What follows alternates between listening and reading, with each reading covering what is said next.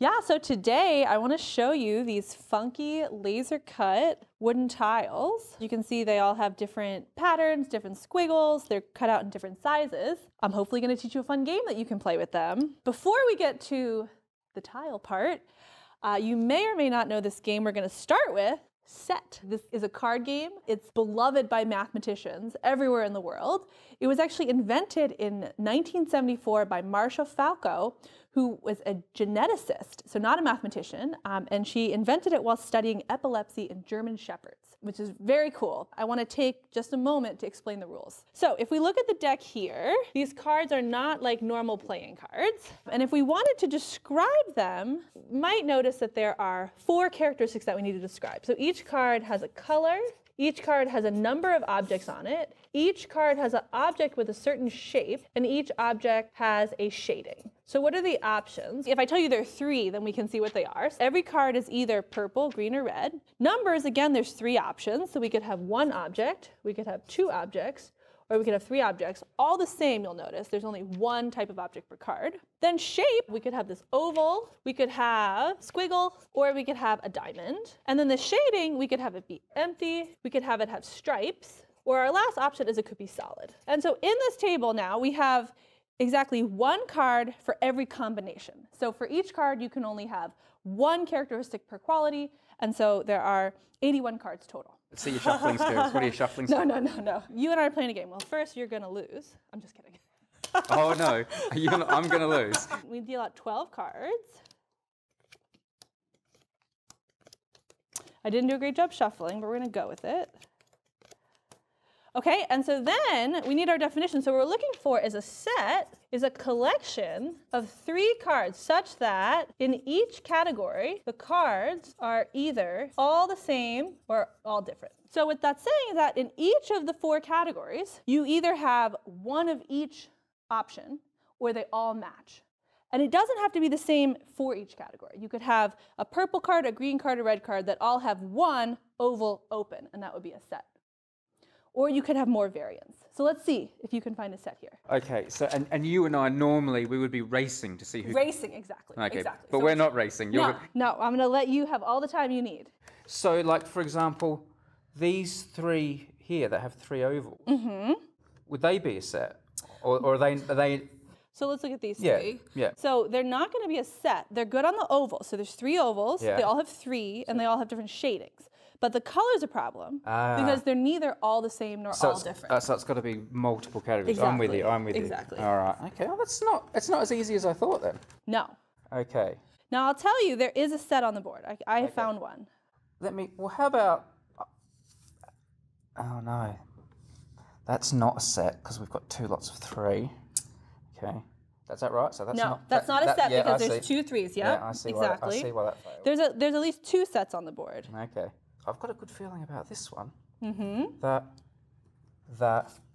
and that. So I think that's a set because we've got a 3 3 3. So we've got a set on the number criteria. They're all the same. A red red red. All the same. All the same. We've got 3 different shapes. So there's no shapes the same. And and solid solid solid. Perfect. That's a set. Okay. So in the game, I would then keep them and score. You would keep them, and we'd deal out 3 more cards. Right. And then you go again. Okay. I think different types of sets pop out to different types of people. So I often find much faster sets where all 3 colors are different. For some reason, it's just easier for me to find those versus the one you found is all 3 red cards. And so I think it really varies by what sets pop out to what people. Now, if you play this game, especially with mathematicians, it can get a little obnoxious how fast people are. I am actually not that fast of a set player. I'm just a big trash talker. And so part of the goal today is to show you some harder versions of this game that slow everybody down. Hang on, before we go, yeah. Give us another set from that group just to show. Give us another, oh gosh, I'm so bad at this. Okay. My sister's gonna laugh at how long this takes me. Okay, so this is another set. So it's a similar flavor to the one you found. All the same color, all the same number, different shape, all the same shading. I would say that these 2 sets are kind of the same flavor set. So let's see if we can find one with different colors. Okay. So here's one where we have different colors. And you'll notice I found it much faster. We have 3 different colors, 3 different shapes, all 1 and 3 different shadings. So this one has more variance than these two sets do somehow. Nice. Yeah. All right, I get it. Cool game. Yeah. Cool game. So part of why mathematicians love this game, beyond just being a really fun game to play, there is a lot of really cool math behind it and a lot of questions that we can ask. So we're not going to dive into that aspect. There's a lot of papers you could go read about it. But for example, we could say, must there always be a set if we deal out 12 cards, right? Because theoretically, there could be a set or there could not be a set. And that's a very famous question in mathematics. It turns out until you deal out 21 cards, there doesn't necessarily need to be a set present. And you could also ask questions about how many sets are there, all types of things. And so to explore any of these types of questions, we want to impose some structure on this game mathematically. And so the way we do it is that we're going to have a funky numbering system. The mathematical term, we might say it's a sort of modular arithmetic or finite field. The basic idea is that we assign a 0, a 1, and a 2 arbitrarily to our rows of characteristics. So arbitrarily, we say that purple 0, having 1 is a 0, oval 0, open is 0, and so on and so forth for 1 and 2. But we impose this funny rule that 1 plus 1 plus 1 is actually equal to 0 in this arithmetic. So for example, if I add 1 plus 1, then I get 2. But if I add 1 plus 2 plus 2, then I would normally get 5, but every time we see 3, we cancel it out, so this is actually equal to 2. It's modular arithmetic, exactly, mod 3. And so with this, now for a card, well, we can assign to it a 4-tuple, a vector, where we put in the number corresponding to the character. So let's do this card here. So this card is red, so its color entry is a 2, because red is 2. And then there are 2 of them, so what number comes next? That's a 1. And then we have squiggle, so it's a 1 again. And its shading is stripe, so it's a 1 again. So we would call this card the 2 red squiggle stripes, the vector, or the 4-tuple, 2, 1, 1, 1. Yep. And so this will now give us a nice space that we can study. And we often say that this would live in like F3 to the 4.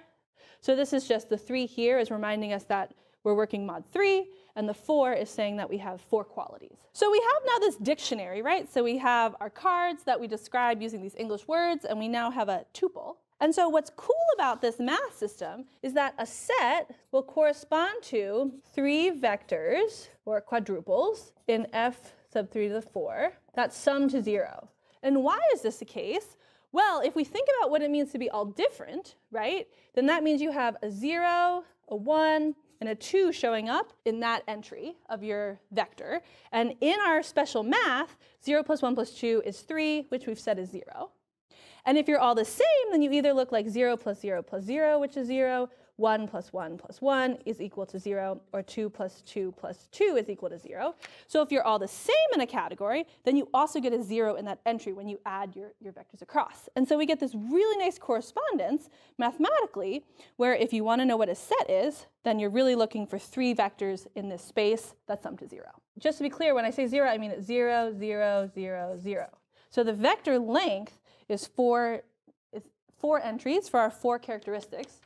But a card corresponds to 1 vector. So if we want 3 cards where all the characteristics are the same or different, then that means we have 3 vectors where each entry of the vector sums to 0. Okay, so the one you found, so let's do our tuple. So what's this card? Well, we have red, and then we have 3, and then we have oval, and we have solid. So we again have red, again have 3. Now we have diamond, and then we have solid. And then we have red, 3, squiggle, solid. So now when we sum these, the way that we sum across a vector is that we sum each entry. So 2 plus 2 plus 2 is 6, but that's a multiple of 3, so that gives us a 0. Again, 2 plus 2 plus 2 gives us 0. 0 plus 2 plus 1, well, we had that case here. We get 0, and 2 plus 2 plus 2 is 0. I'm being a little sloppy with my equal sign here. I'm saying equal in this space. If you had special goggles that let you see the cards as their vectors rather than as they appear, would that make the game easier or harder? That's a great question. And so actually, I think this is part of why mathematicians love this game, is that you actually can think about it in terms of the cards. You can think about, I would say this is an algebraic interpretation. So we're thinking about it in terms of algebra. Or you could actually think about it in terms of geometry, where in fact, If we lined up, for example, all of the red cards that are diamonds, then you could notice that sets are exactly the lines showing up in that space. And so we actually have another definition that's equivalent. So to answer your question, I think it probably depends on who's playing. Some people are probably really fast at the algebra. Some people might be really fast at geometry. I do think at the end of the day that the cards are often the most fun way to play. And so I'll talk about this a little bit with these new variations of the game. But what you're really looking for is a game that is fun to play and interesting mathematically. All right, so now I want to talk about some generalizations of this game that I actually invented with two friends when I was in grad school. So the friends are Jonah Ostroff and Lucas Van Meter. We love this game and we're very competitive, so we like to find new, harder versions of the game. How can we generalize this game to other mathematical structures? So if we think back to our original game, right, then we said we were over this f3 to the 4, that's kind of our structure. What do we need to make set, and I'll put it in quotes because I mean with other structures. The first thing we need is we need some collection of elements. We need some cards. So in this case, the elements are these 4 tuples with the numbers 0, 1, and 2, and our cards are our normal set cards. We need some way to combine our elements. In our normal set game, we took our 2 vectors and we could add them component-wise. And so if you give me 2 cards, I have a mathematical way to combine them. So in whatever elements we come up with, we need a way to combine them. Then we need some sort of target, where something we're trying to get to. So again, in the normal game, where we're trying to get to is 0, 0, 0, 0. That's what we're trying to add our elements to. So if this is some type of target element, we could think of it as an identity or 0, depending on what type of elements you're working with. And then lastly, we want to know that for any 2 elements, there is a way to get to the target, right? Because if you picked 2 cards and there wasn't a 3rd card that could complete the set, it wouldn't make the game very fun. So bare bones, this is kind of the minimal list of things we need. And in math, we might say one structure that satisfies this is if we took a group. So a group has some sort of elements. It has an operation that allows you to combine your elements. It has an identity element. And you can always, if you pick a group element, you can always find a way back to the identity. So what I want to talk about for the rest of the time are different groups that we can play set on. And there are actually a lot of them. But today we're going to talk about a specific type of group. It's called a permutation group. I'm now going to explain to you what these funky lines are. And so they're actually corresponding to permutations. So what do I mean by a permutation? Well, we're going to simplify things, and we're just going to say we're looking at some collection of numbers, integers, 1, 2, some number n, but we'll just say 3. So 1, 2, 3. And a permutation is a bijective map between these sets. So it means that every number on the left gets mapped to exactly one number on the right. And in particular, that means that every number on the right will be mapped to by exactly one number on the left. So for example, we could send 1 to 1, 2 to 2, 3 to 3. So that's kind of a boring permutation. A more interesting one might be we could send 1 to 2, 2 to 1, 3 to 3. So these are going to be our elements. So our elements are going to be these maps between sets of numbers. And so this group in particular, we might call S sub 3 because we're looking at 3 numbers here. And so now I said we need to be able to combine permutations. So if this is our first permutation, how can we combine it with another one? Well, we just do what's most natural and we concatenate them. And then for a second permutation, 1 goes to 2, 2 goes to 3, and 3 goes up to 1. So then if we want to combine them, we just trace along the line completely. And so we'd say, well, 1 first goes to 2, and then 2 goes to 3. So 1 ends up going all the way down to 3. 2 goes up to 1, 1 goes down to 2, so 2 goes to itself, and then 3 goes to 3, and 3 goes up to 1. We now have elements. We have a way to combine them. I wrote down our target, and you'll just have to believe me for now that for any 2 elements, we can always find a way back to our target. And it comes from the fact that these are going to be groups. Okay, so now the punchline here is that we can play this game. And so on each of these cards, you have one of these permutations that show up. And so now the way we play set is that you're looking for some combination of 3 that when you put them together, you get back the identity permutation. Okay. But what's interesting about this version is that order matters. So if you think back to our original, there's no ordering on these cards, but there is an ordering for here. So once we deal them out, you have to find a subset in this order that compose the identity. So if we take these 2, so 1, okay, so it's going to be this one. when we compose these three together, you can trace your finger along the 1, it goes down and then back up, down, it comes back up, 3, it goes up and then back down. So this is what we would call a set in this game. What are the red dots down the bottom there? That's a great question. So the red dots at the bottom correspond to whether or not we can write this as an even or odd number of swapping of lines.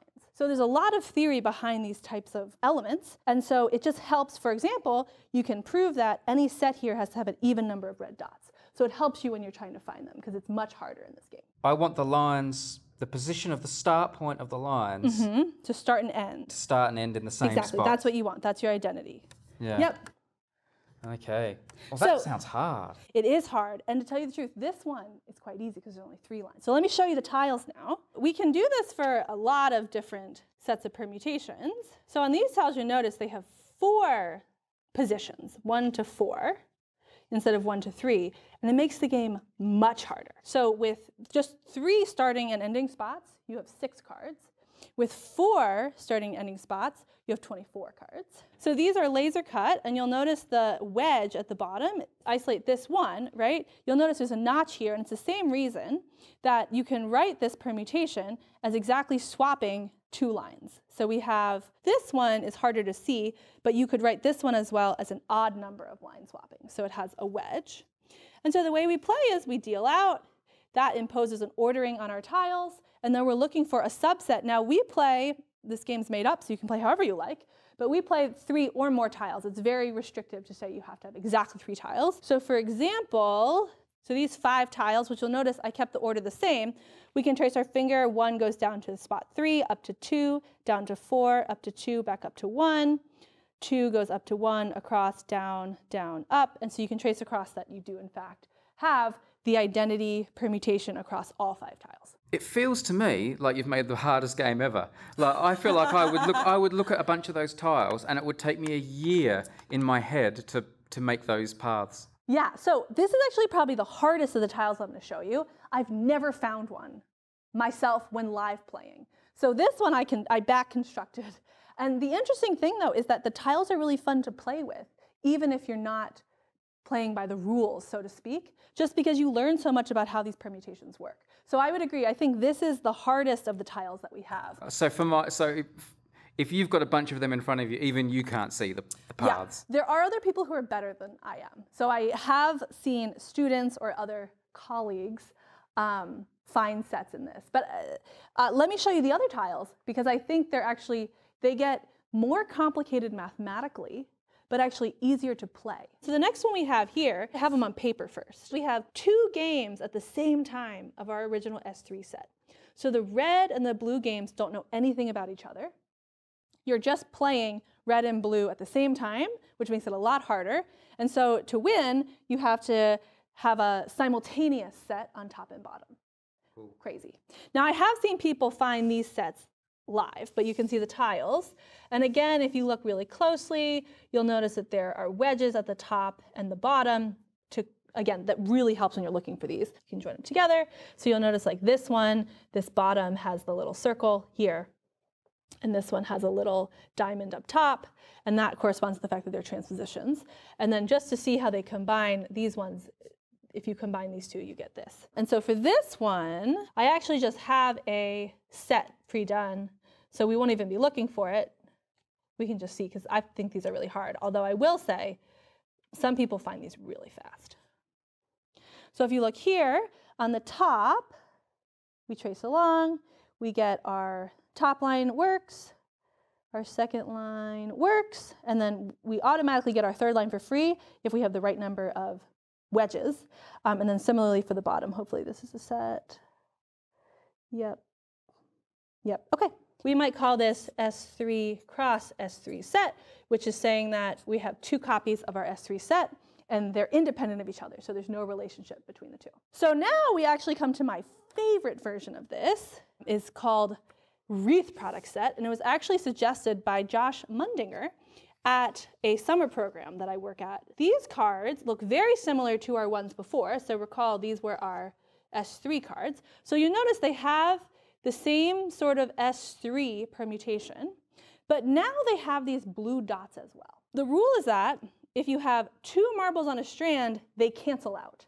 So every time you have 2 marbles, they cancel out. So if we wanted to combine these cards, I claim it's equal to this card over here. So let's see why. Well, on our first strand, we come across.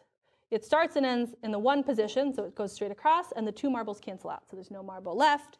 The second line, it goes across, up, back down to the 3rd position, so we have 2 going to 3, and there's 1 marble.